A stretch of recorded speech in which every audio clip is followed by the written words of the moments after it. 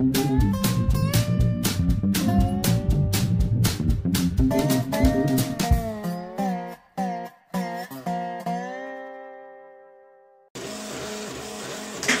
this is Cole from Trinitylabs. Okay, we're going to assemble now the bearing end of the Y axis.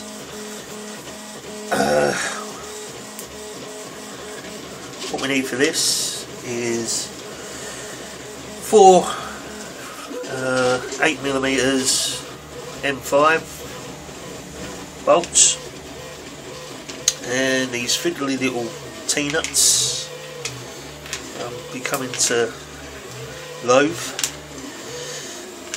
Right, and 20 by 40 by 480 2 lengths of V-slot. Okay, let's put the V-slot to one side for a second.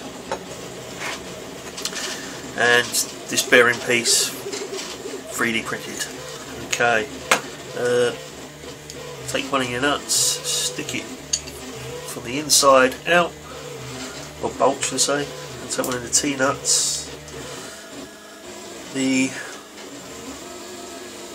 side with the nib facing the print. Give it about 2-3 spins or 4. Don't take it all the way down. And the other side. There we go. Right, now we want a bit of length, because now we're going to take a section of this V-slot, place that down on the board, on the surface, take a section of your V-slot, and slide the nuts into the V-slot.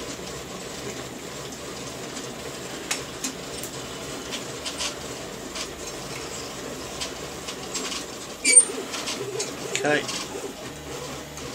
push. What you want is your print flush with the end of your V-slot. Now tip it onto its side, and for this side only, you can actually get your Allen keys to go through and tighten up your bolts. While you're doing this, try and keep it as square as you can.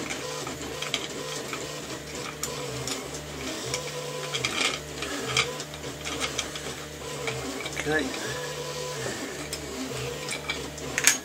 it's nice and tight. Now, take your bolts for the other side and do it again. Remember the nib bit facing the print.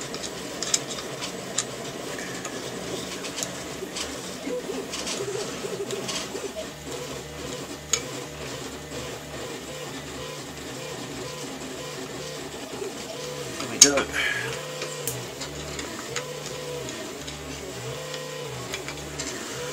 Place it down on its side and do this exactly the same what you did with the other side.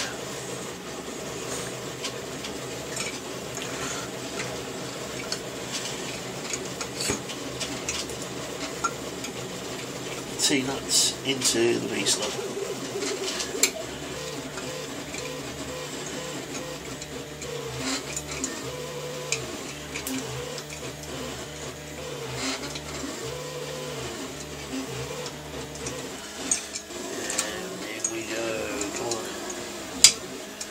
That's it. Again, keeping it as flush as you can. This time it's going to be a bit harder to tighten it, because obviously we can't get this side, so keeping it on the surface, just tying them up.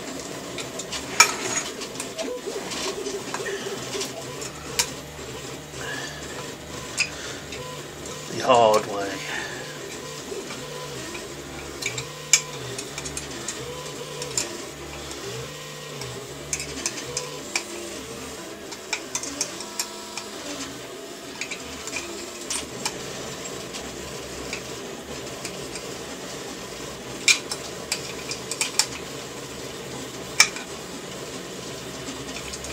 I'm going to skip this bit, I think, because it's going to take some time. But you got the gist of it. Keep it as flush to the back end of your print and tighten it so it's nice and stiff and doesn't move. Okay, so once you've got that tightened up and it's flush with the back end, your two pieces are flush with the back end of the print, that's ready to go. It's nice and sturdy, tightened nicely. So put that to one side for a second. Then we're going to take the other lead screw, Stark 10 25mm pitch from Trinitylabs. Okay, just like before with the other piece of your print, we're going to need 2mm millimeter washers, and two 605ZZ bearings, and your flexi coupling with 5mm one side and the 6.35 the other side. Okay, let's see if we've got the same problem as we did with, yep, we're finding that's a bit tight to get the bearings on. So what you need to do is get yourself a piece of Henry paper,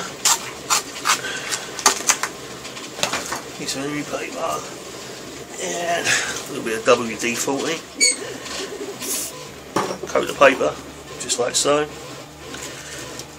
Wrap it around the end nice and gently, and just give it a little scrape.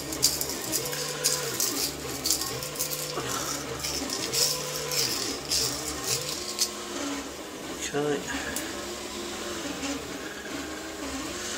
Doing okay. Just make sure the end is nice done. Okay. Tissue paper. Clean off the excess. Right. Now, let's see if it's worked. Take your bearing, your mill washer,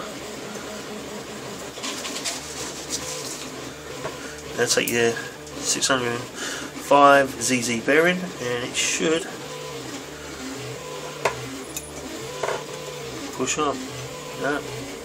Perhaps a little bit more cleaning with the Henry paper. Yeah, even that washer's struggling to get off.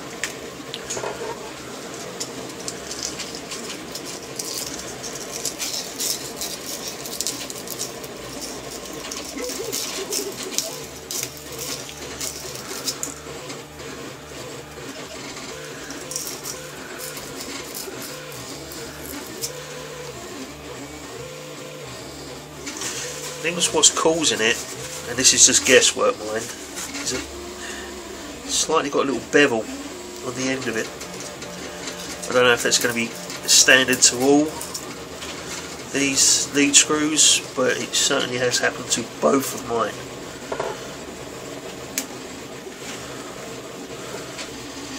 Mill washer. Let's try the bearing again. Please work this time. Yeah, look at that, it slides on. Still a bit of tension and all the rest of it, and then obviously the other mill washer, or spacer, onto that, and then your last bearing. We're on. Okay. Now take your flexi coupling, obviously 6.35mm hole this side, plonk it on and tighten.